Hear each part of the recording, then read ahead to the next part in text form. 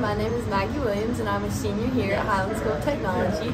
We are doing a project partnering with Daniel Stowe Botanical Garden to do their spring show, Opening the Doors to Spring.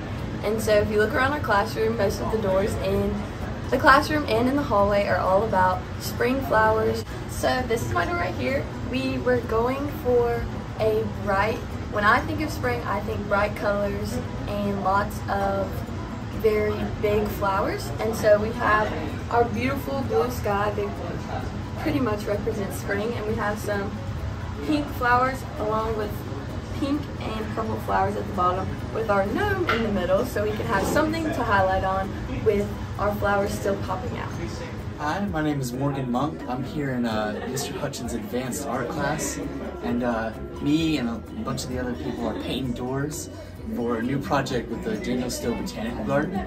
We're really excited to have this opportunity for their Opening Doors to Spring event, and it's really nice just to be able to work, painting doors. I mean, it's something none of us, I don't think, have ever done before.